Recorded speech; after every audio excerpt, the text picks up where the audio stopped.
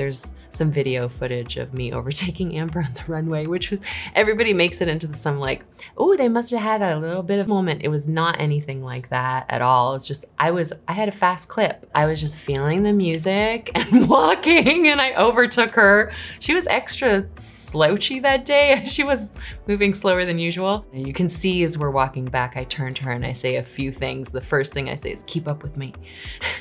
And then you see me turn and say something else to her. I was like, okay, now turn. So we turned in unison.